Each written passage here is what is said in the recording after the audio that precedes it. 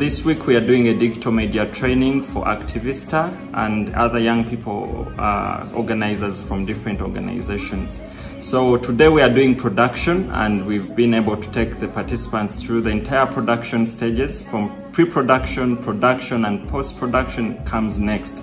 So now they're using their smartphones as one of the tools that is easiest for them to use and accessible.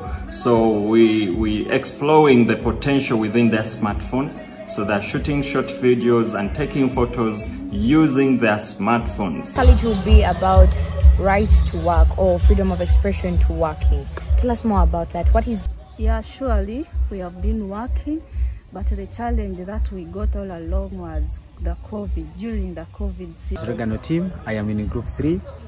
Out of this, we have learned a lot that a lot of community issues can be generated through giving out information via videos, and it is very interesting to have video shootings because it brings out clear picture of what you intend to give it to the community.